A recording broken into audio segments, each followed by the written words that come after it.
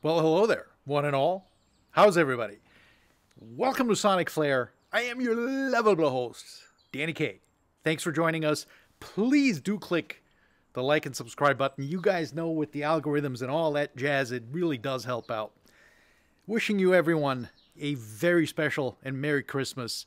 All the way out here from Szentendre, close to Budapest in Hungary. I hope everyone has a great, spirited Christmas filled with joy.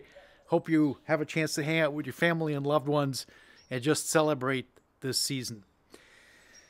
We are here because we have 2 more videos to go this year. Yes, you heard that right. Today, the penultimate video, and of course it is very special indeed. It has been sitting around on my shelf for a bit. I started working on it, I finished working on it, I restarted working on it.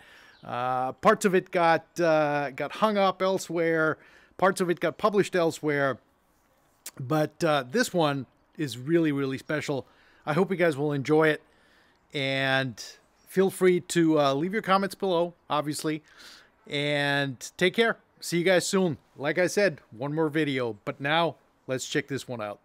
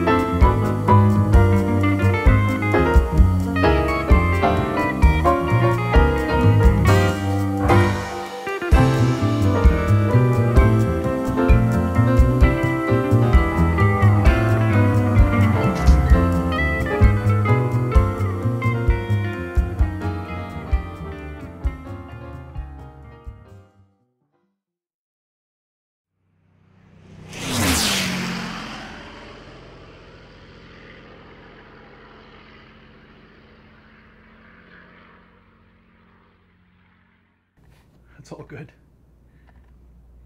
Nice.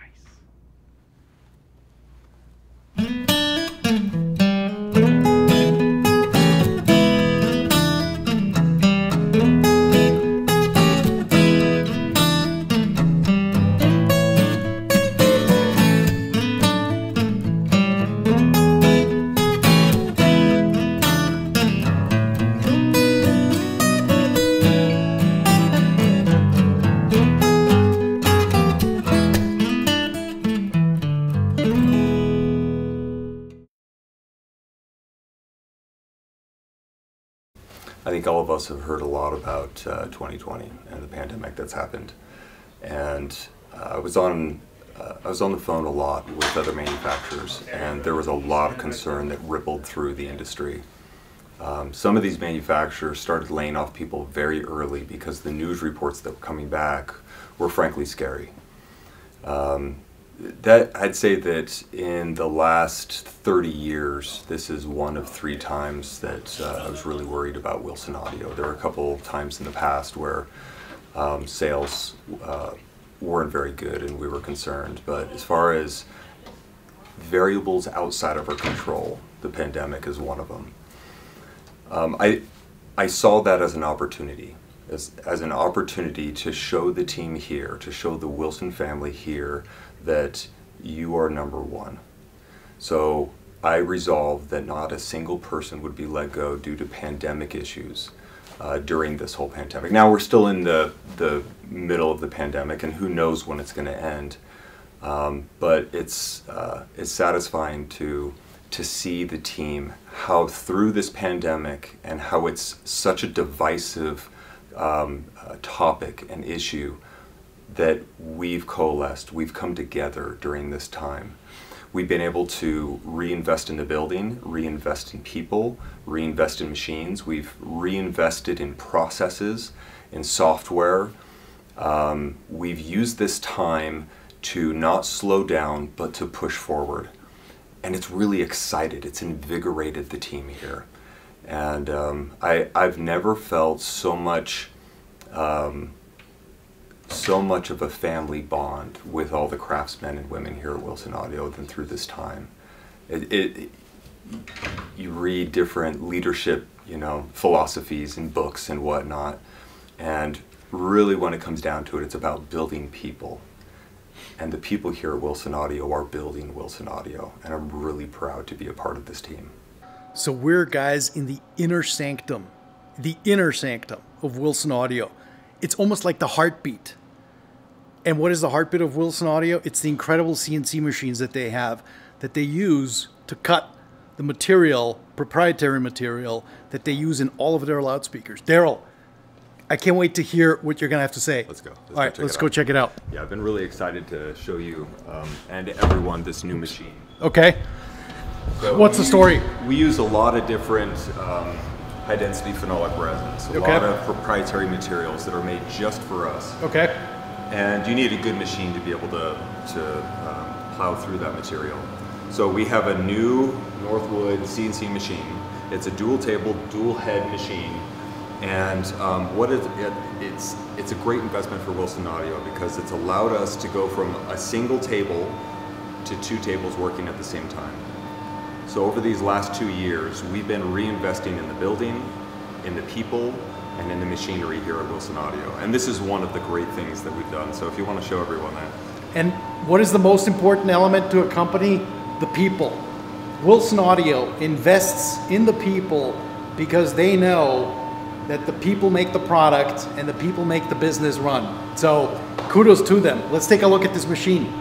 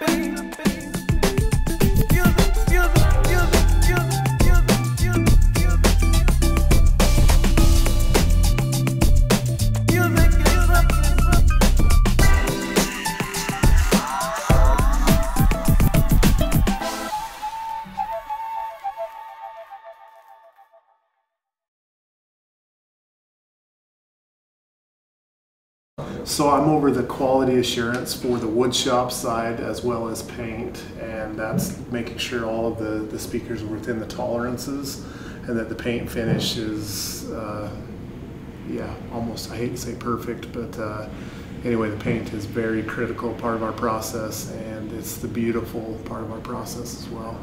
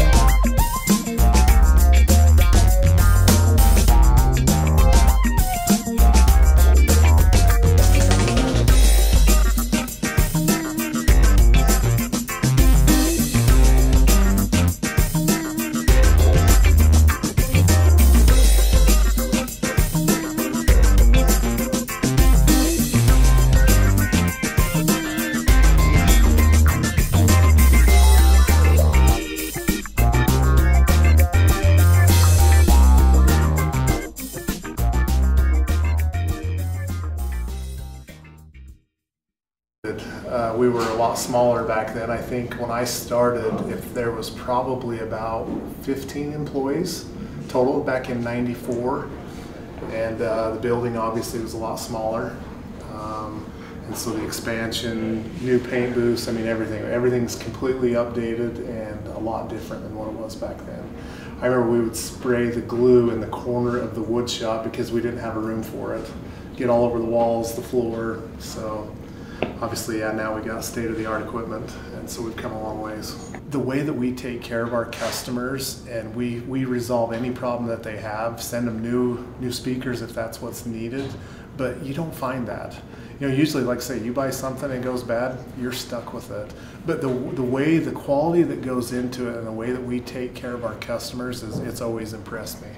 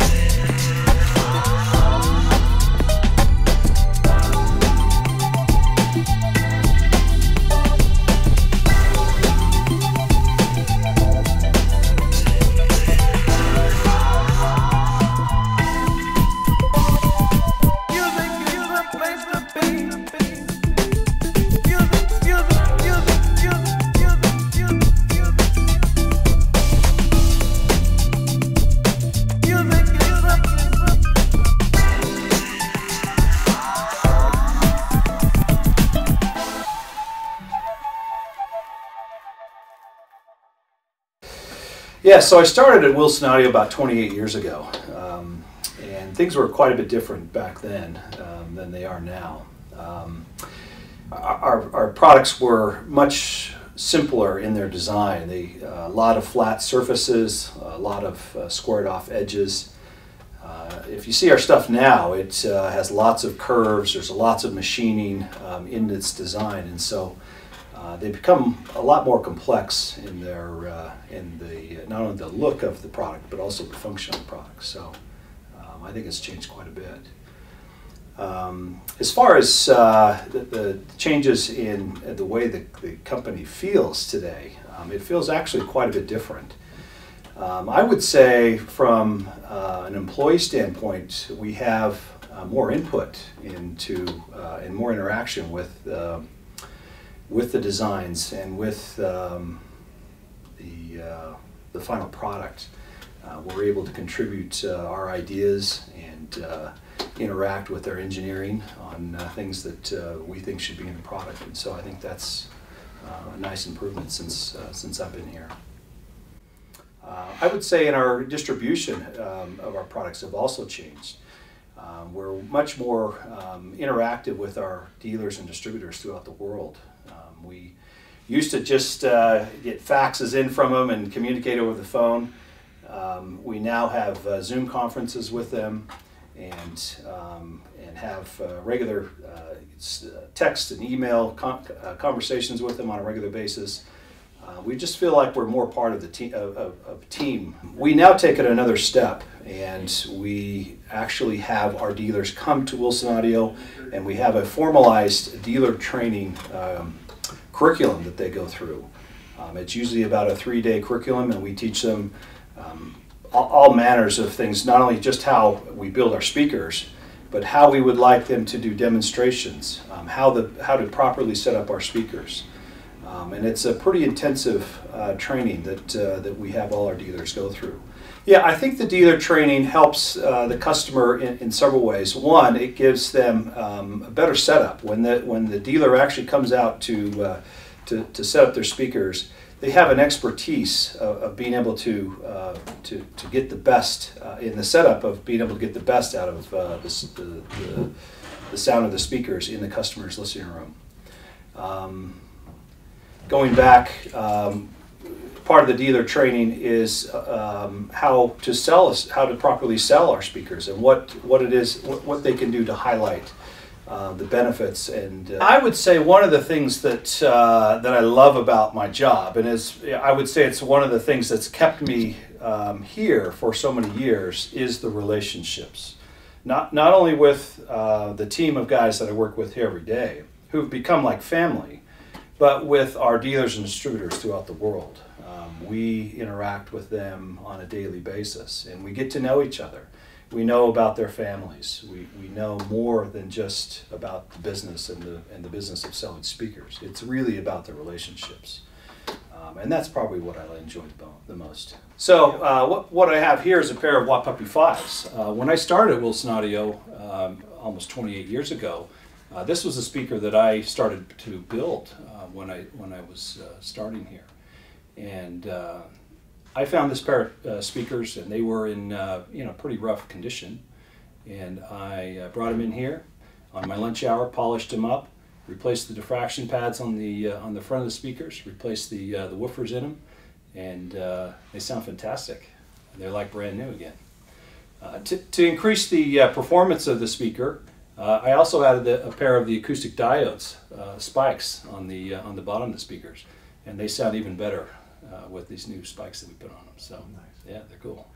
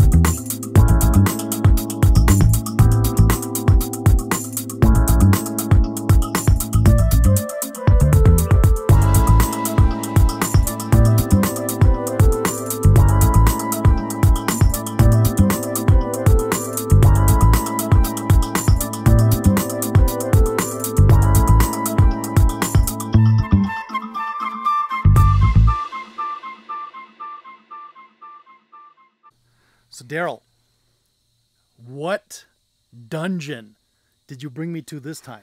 This looks scary. I see parts everywhere. I see boxes everywhere. So yeah, this is our inventory. Oh, and okay. We inventory parts for all the products we've ever made. All legacy products, all current products. And so this area is naturally expanded with time. Wow. But what it means for customers is when you invest in a Wilson Audio product, that it will be serviceable 10, 20 years down the road. Hence how Trent ends up refinishing, Yes. refurbishing his Watt Puppy 5s. Yeah. He's got such a cool system in his room, doesn't he? From 95 Yeah. to current spec with current woofers and is just able to keep rocking 25 years past the time. Yeah. Awesome. All right, let's walk through it. Yeah. So what we're going to do is we're going to go over into the new Rel Cap section. So Okay. Wilson Audio, we bought Rel Cap in 2018. Okay. End of 2018. And for the last 3 years, we've been building out this area and refining it, bringing it to Wilson Audio standards as far as fit and finish and as far as tolerances. This wasn't, a cheap endeavor. And the machines that we have in here, we have a brand new machine that's being made in Switzerland for us right now. We're continuing to reinvest in this process. We've been experimenting, and we've come out with a copper capacitor line, and we invested in this new arc sprayer. So come over and check this out. Unbelievable. Hey, he had me at Switzerland, because anything that comes out of Switzerland, be it chocolate or machines or tooling, etc., it's the bomb. So, wow, what is this? So all this is internally vented and OSHA approved. This is where we spray the end caps of the capacitors. Wow. That is crazy looking. And I actually saw the process being applied in real time. First of all, it's loud as heck. We have to wear hearing protection.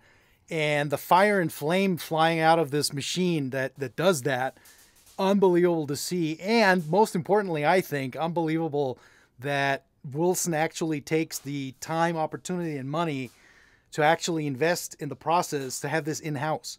Because guess what? Everybody else is buying this from someone else. Kudos to Wilson. Well, I think overcoming obstacles. It's and it starts with a vision that comes from the top. It starts with, of course, good products and people, and then including our dealers and distributors that execute, on the other end. But it starts, and ebbs and flows depending on situations and circumstances. The culture, I think, you're defined when you have a problem. How do you execute when there is a challenge? Because we've had that, and we've had some challenges in the history of the company that, we strive for excellence, but there are things that are challenging. How do we respond to those? And we try. So the collective group, the culture is one that working together, overcoming obstacles, and I don't like it when things go wrong, but I like to see the group put their head together. This pandemic that we've been in, it's a constant. How do we overcome? And it's not just saying that we addressed it or working it, it's actually doing it. I'm reminded of a friend of mine who recently I was doing some work with, and we were having a technology problem with our technology. And he had some other things kind of pulling his attention, and he really didn't want to keep doing what we were doing. And this technology, because the technology was inhibiting us from executing. And he said, we tried. And because he wanted to go back and do this other thing. Well, I really wasn't satisfied with that. That's not the way we really operate at work. And we finally resolved the problem, and we were able to continue on and do the thing that we were setting out to do. And that's what I love about Wilson Audio, is it's not saying, well, we tried. We're trying to do what we can. It's true to say, but that can sound very differently if you're really trying and putting forth every effort that you can. And it's one of the things that I've grown to really appreciate and love about the culture here is, okay, if we've really tried and we can't do this, then what can we do?